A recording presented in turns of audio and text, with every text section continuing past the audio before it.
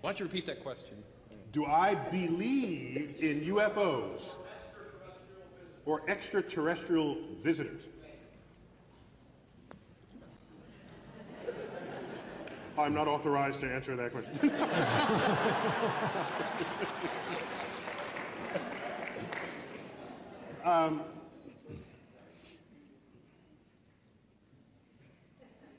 Where shall I begin? UFO. First, remember what the U stands for in UFO.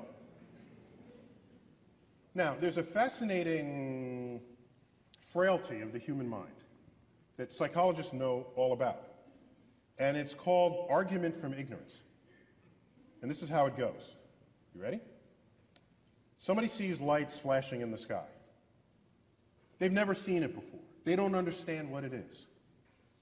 They say, a UFO. The U stands for unidentified.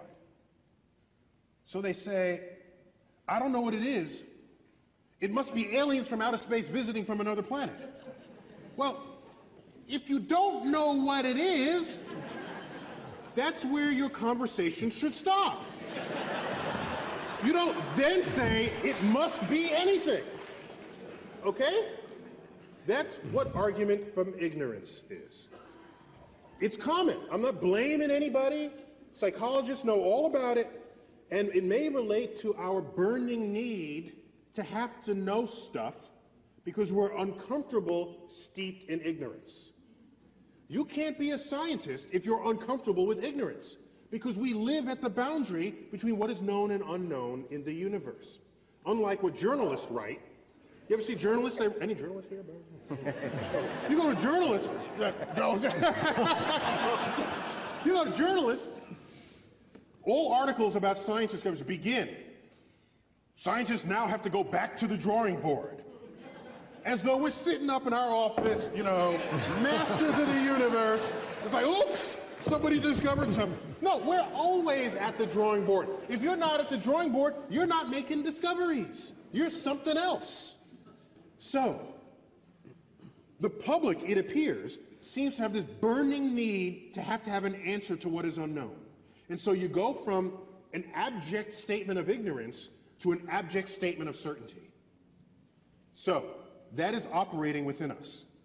Let's start there. Second, we know, not only from research in psychology, but simple empirical evidence in the history of science, that the lowest form of evidence that exists in this world is eyewitness testimony. Which is scary because that's some of the highest form of evidence in the court of law. But we know from second grade. Where's my guy from second grade? Get up to the microphone for a minute. Grab the microphone. Grab the microphone. In your classes, have you done the famous experiment where you play telephone and you line up all your kids in class and one person starts with a story and then you hear it and you repeat it to the next person and the next person? Have you done that in class yet? Yes.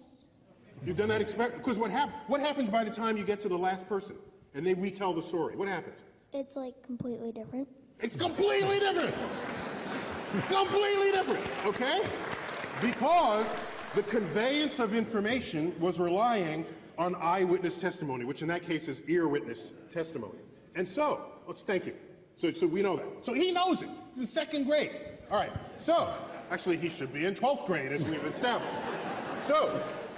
So now, it wouldn't matter if you saw a flying saucer. In science, even if you have something less controversial than a flying saucer, if you come into my lab and you say, you got to believe me, I saw it, and you're one of my fellow scientists, I say, go back, go home. Go back until you have some other kind of evidence that's not just you saw it. Okay? Because human perception system is rife with all ways of getting it wrong. Okay? But we don't like thinking of ourselves that way. We have high opinions of our human biology when in fact we should not. I'll give you an example of how it reveals itself. We've all bought and enjoyed books called Optical Illusions, right? Well, we all love optical illusions, but that's not what they should call the book. They should call them brain failures, okay? Because that's what it is. It is a complete failure of human perception, all right? All it takes is a few sketches that are cleverly done. Your brain can't figure it out, all right? So, we are poor data-taking devices. That's why we have such a thing as science, because we have machines that don't care what side of the bed they woke up in the morning, don't care what they said to their spouse that day, doesn't care whether they had their morning caffeine. They'll get the data right, okay? So, maybe you did see visitors from another part of the galaxy. I need more than your eyewitness testimony. And in modern times, I need more than your photograph, which Photoshop probably has a UFO button today. Like, stick it in, right? So, on your computer. So, here's what you do. I'm not saying we haven't been visited. I'm saying the evidence thus far brought forth does not satisfy the standards of evidence that any scientist would require for any other claim that you're going to walk into the lab with. So here's what I recommend. Here's what I recommend. Next time you're abducted, because I'm ready for this. I'm ready, okay?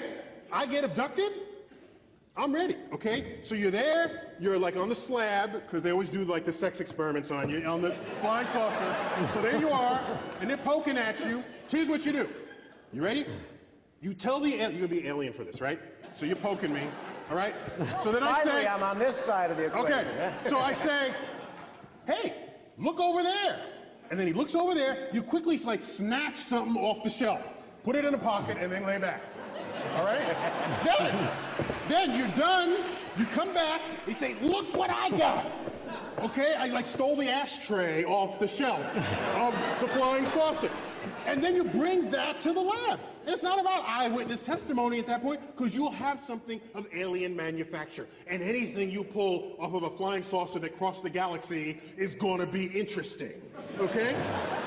Because even objects within our own culture. I got this device here, okay, the iPhone. 10 years ago, they would have resurrected the witch-burning laws had you pulled this thing out, okay? And that's in our own culture. Our own culture produced this over a 10-year span. So if there's some technology that crossed the galaxy, that's going to be some serious stuff to look at in the lab. Then we can have the conversation. Until then, I can't, I'm sorry. Go ahead, keep trying to find them. I'm not going to stop you. But get ready for that time you are abducted, because I'm going to be looking for your evidence when that happens. And last point on that is, there are people who look up all the time. Like, for example, the community of amateur astronomers in the world. I was an amateur astronomer. We look up, we come out of a building, we look up. Doesn't matter, we're looking up. UFO sightings are not higher among amateur astronomers than they are in the general public. In fact, they're lower. You say, well, why is that so? Well, because we know what the hell we're looking at. We know. Do you know? I don't. Because we study this stuff. Do you know there was a UFO sighting reported by a police officer, because we think that because you have a badge or you're a pilot or you're whatever, that your testimony is somehow better than that of an average person. It's all bad, because we're human, okay? So there was a police officer who was tracking a UFO that was swaying back and forth in the sky, okay? Reported on the hot, they're in one of the, what do you call the car? The squad car, chasing a UFO, and the UFO's moving back and forth like this, okay? Later it turned out the cop car was chasing Venus, and he was driving on a curved road. But was so distracted by Venus, he thought Venus was the one moving, and he wasn't even thinking that he was doing this. So, I have seen things which, without my background in meteorology and astronomy and looking up, I would have reported to the police department. I would have. Like orographic clouds that form above huge mountains that are circular.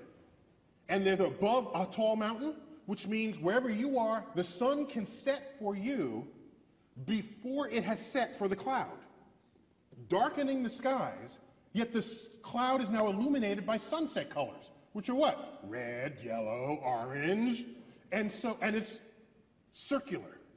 There have been reports of hovering circular UFOs with light beams on them because people are looking at this cloud formation on top of mountains. So, maybe we have been visited by aliens. Maybe they've even landed. But why do they land in, like, the farmer's yard and not, like, Times Square, all right? And then I worried, like, maybe they had landed in Times Square, but nobody took notice. You know, because that's the really big problem there. And so, there's a huge answer to it, because there's a lot built into it. So, here's another concern I had.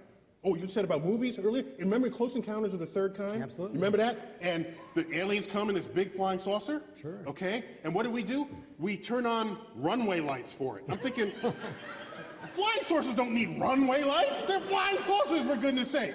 If you put a bullseye or something. Didn't need them when we landed on the moon. Don't put runway lights for this thing. Then, well, you go to Roswell and there's like crashed flying saucers. I'm thinking, if the alien came across the galaxy and couldn't land a damn spaceship, I don't want to meet the aliens. They're stupid aliens, all right? You at least land on Earth, for goodness sake. Don't tell me you came across the galaxy, you can't land on Earth. Go home. Bring me somebody who can, then I'll have the conversation. Anyhow, so those are my opinions on the subject.